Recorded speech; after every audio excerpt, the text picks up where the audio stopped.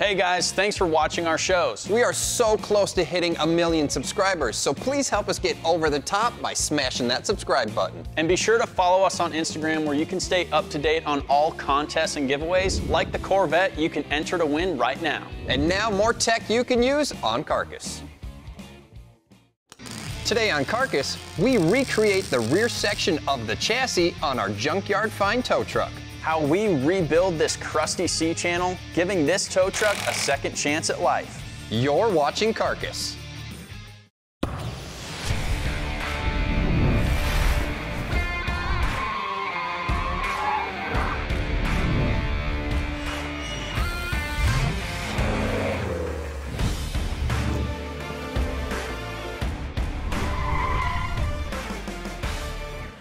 We picked up this 1977 C30 tow truck in a local junkyard.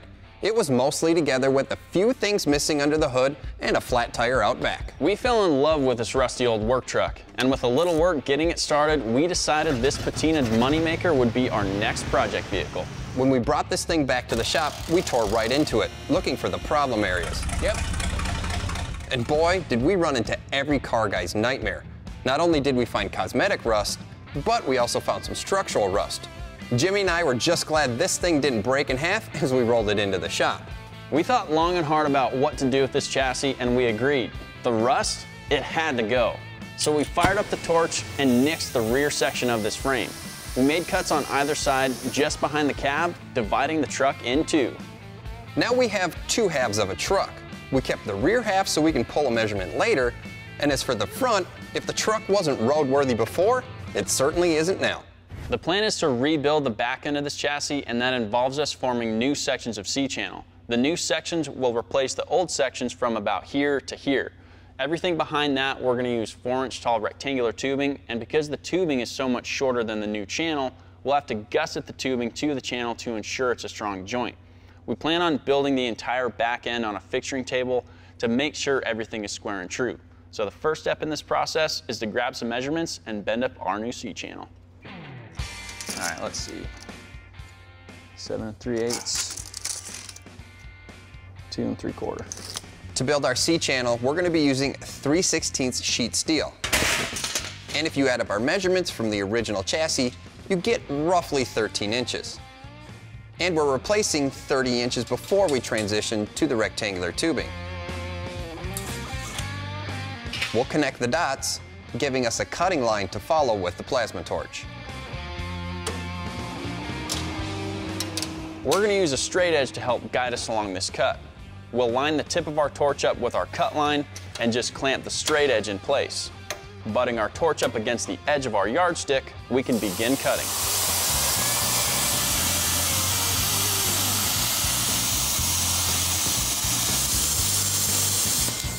After our first cut, we'll reset the straight edge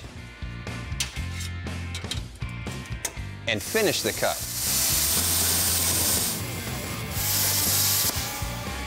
We'll follow that up with a 7-inch grinder to clean up the jagged edges that were left behind by the plasma torch.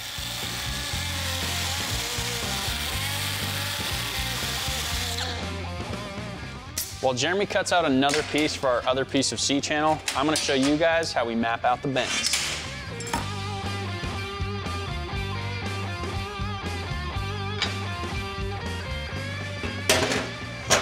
For our new chassis section, we're going to be nesting a new piece of C-channel in the existing piece of C-channel on the truck. And to do that, we're going to need to know one very specific piece of information. That's the inside radius of the bend that comes off the brake. The reason why we need to know that is because there's a specific amount of material taken up in each bend. And for us to accurately place our bend lines on our flat sheet, we need to know what this radius is. So to figure that out, we need to make a test bend and grab a set of drill bits.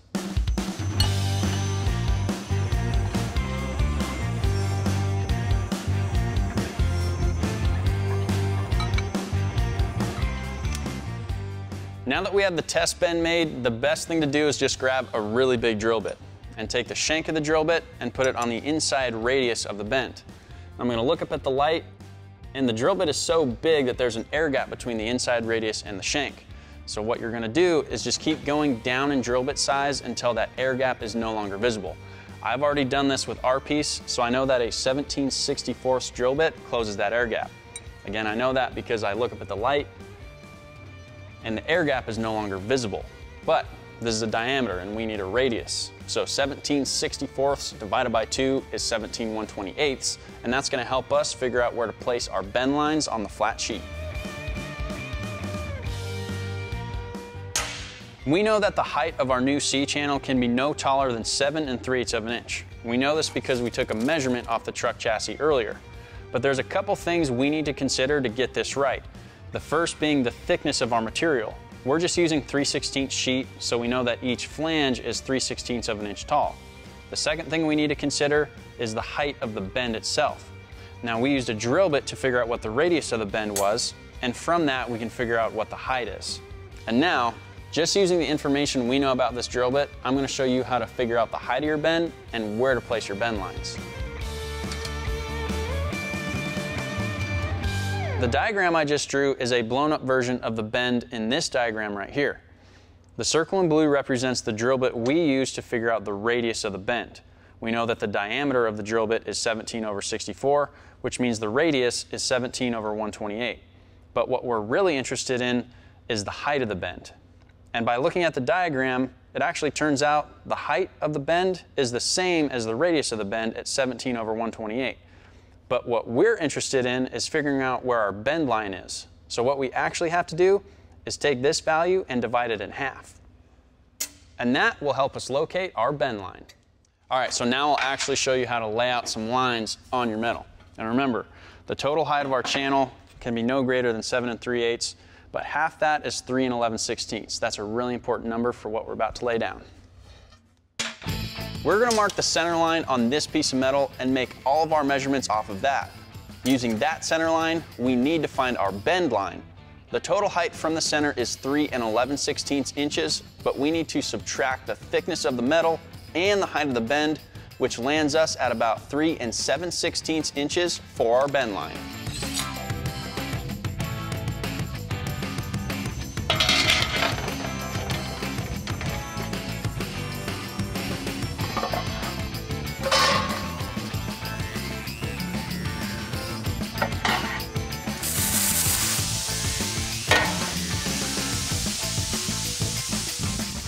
Up next, we take what we learned and build a replacement chassis for our vintage tow truck.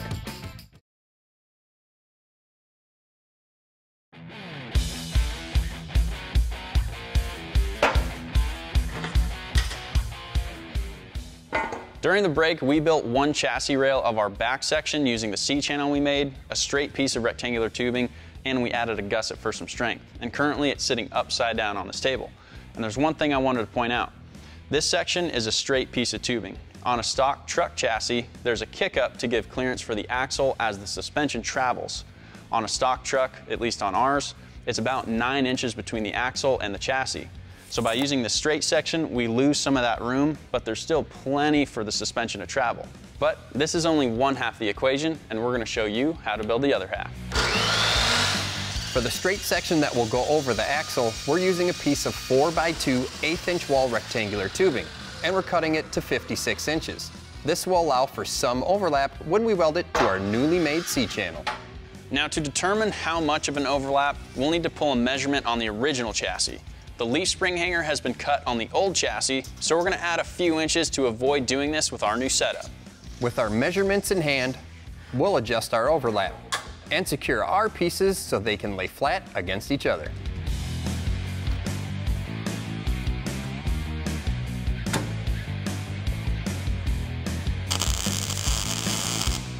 As with any fabrication project, we're going to tack our pieces first, making sure we're happy with how they sit. Then we can make our straight section of tubing a permanent part of the C channel.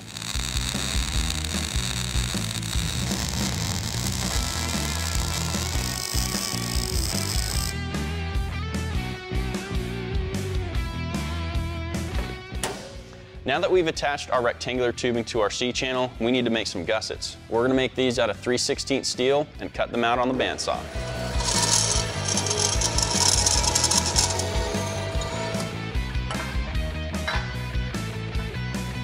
There's one. This process is a lot like a puzzle. We'll need to cut one piece at a time to ensure each subsequent piece fits perfectly against one another.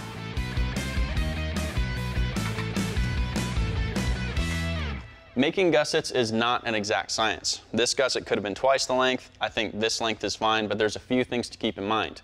Triangles are strong, and you should box things in if you can. We have all of our pieces laid out now, and it's time to weld them up.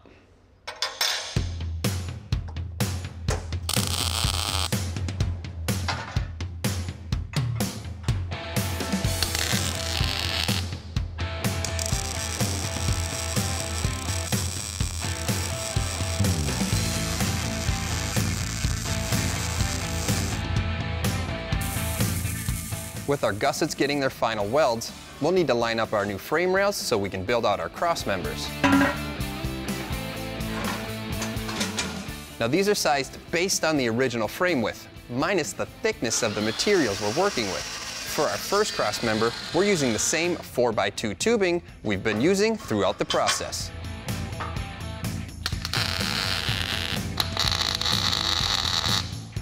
We're adding a second one inside of the C-channel, so this will require a different length of tubing.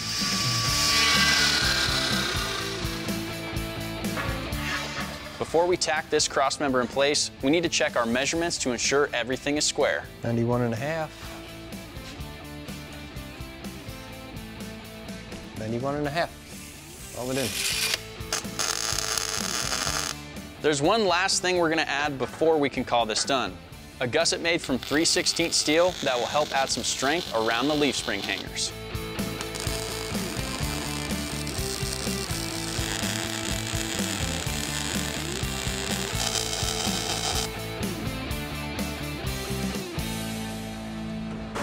Holy cats, man, that looks pretty good. Yeah, I'm done, so I need some help moving it for a test fit. That sounds good. Which way, left or right? That way. This way. Wait, that's my left is your right, though. Sure. Right. It all comes down to this. All the math, the measuring, cutting and welding just to get some weld gaps right. Right, not to mention, you already prepped the chassis, so we know where we're gonna weld. It's gonna be nice and strong. We don't have giant holes in the frame rails, so it's gonna be a whole lot safer. And we just gotta pull a quick measurement to make sure that the front and the back are nice and straight before you weld it in. Awesome.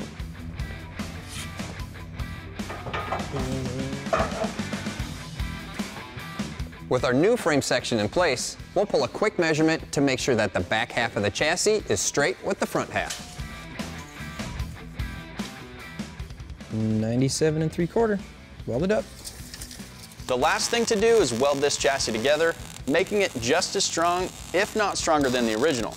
And this gives us the perfect platform to set the wrecker body back on this truck and one step closer to getting it back on the road.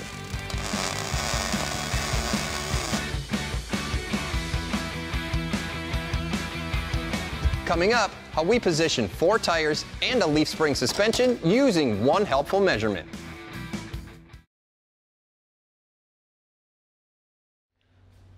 All right, well, the new frame section's in the back of the truck. Jimmy welded it up. It's a lot stronger than it was before, and it's nice and straight.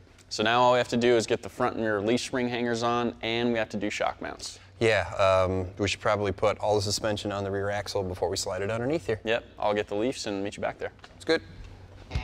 The new springs that we're installing on the tow truck are definitely heavy duty enough to tow a vehicle. These are 9-pack leaf springs with a 3,500 pound rating for each spring pack. And we're installing these reusing the stock U-bolt plates, but we're replacing the U-bolts and nuts and just snugging them up for now. We'll torque these to spec when everything is sitting pretty under our chassis. We'll also loosely install the shackle, which will help us install the axle later. With our axle prepped, we can prepare the front and rear leaf spring hanger mounts for a test fit. We're doing this because we're going to weld them to our new frame rails instead of riveting or bolting them to the chassis. Many hands make light work when rolling a giant dually axle under a truck. Now, we measured the wheelbase prior to cutting off the rear end of the chassis, so we have a good idea where to set this for now. Okay, what do we need? 22.5, right? 22.5 to the center. We're measuring from the cut line to the center bolt hole of the leaf spring hanger. This will ensure that we tack the leaf spring hanger in the same area as our rusted out frame section.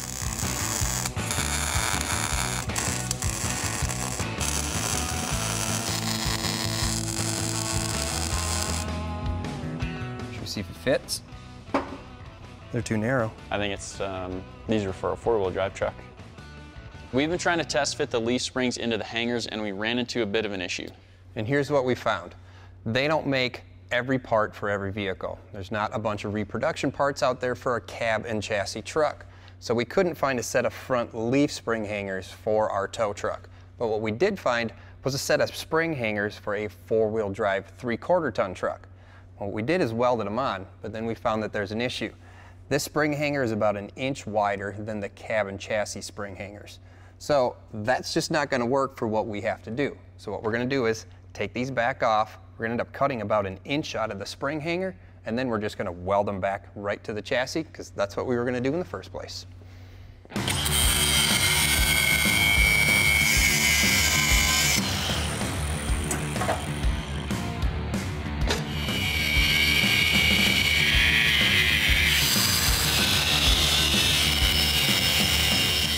With the bracket trimmed down, we'll set these back at the 22.5 inch mark that we had them at earlier. Go this way? Yeah.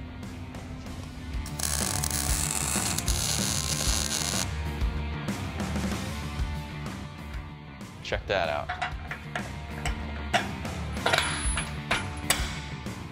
That's perfect. Awesome. All right, how close are we to the wheelbase on the other side? That's pretty spot on. Nice. 55.5, same as the original chassis. Okay, tack around.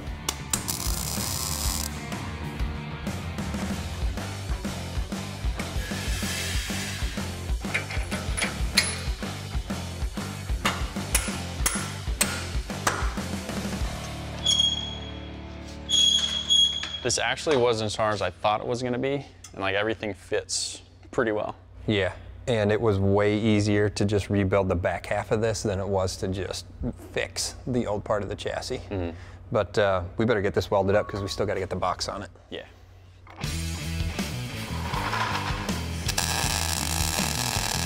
Each of the leaf spring hangers are getting welded all along the outside.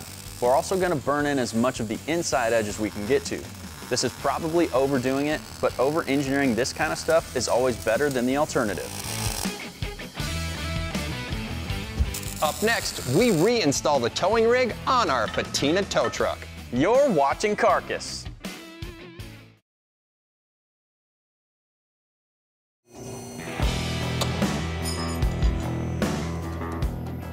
While you guys were on break, we went ahead and took care of the shocks. All we did was whip up a couple brackets, welded them to the chassis. But now it's time to do a test fit to see how that wrecker body's gonna fit on here. And once we have the body on here, we have to figure out how to attach it, whether that be welding it directly to the chassis or making more brackets and bolting it. But we don't have a drive shaft, so I guess we gotta push it under there.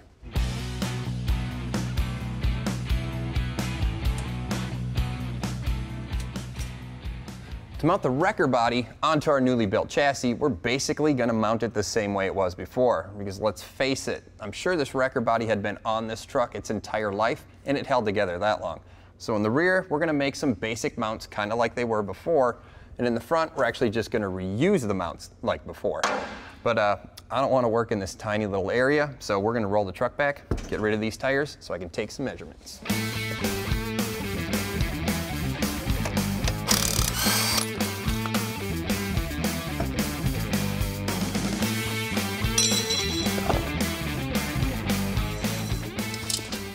All right, let's go about 9 inches tall, and the plate on the top will be about 8.5 inches long and 3.5 inches wide.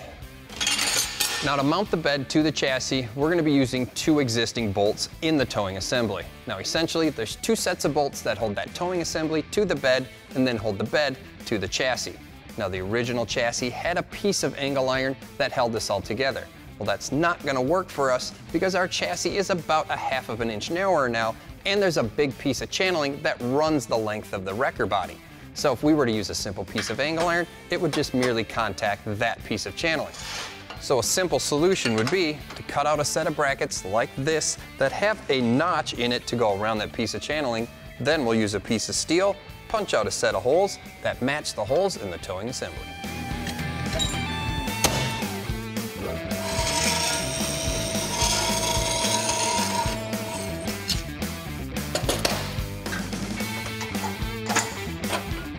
You wanna hold the bolts for me, Jim? We're bolting the top plate to the bottom of the bed first because we already have the bed sitting where we want it. This will ensure that when we go to weld everything together, the supporting pieces will be located in the correct position. We're gonna wait to finish weld the rear mount so we can make sure the front mounts work like they're supposed to. We're gonna be using the stock mounting plates from the original chassis and some threaded rod to make sure everything lines up. The stock plates just hook to the inside of the C-channel, and the threaded rods are fed through them and up through the floor of the bed. All right, I got it. Then they're held down with a few washers and a nut.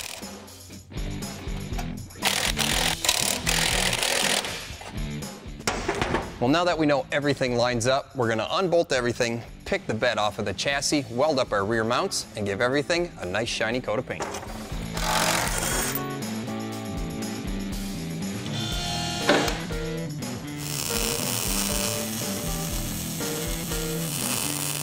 With everything welded up, we'll slap on a coating of paint to prevent rust and reassemble the rear end of our tow truck. Returning this crumbling work truck to a roadworthy state.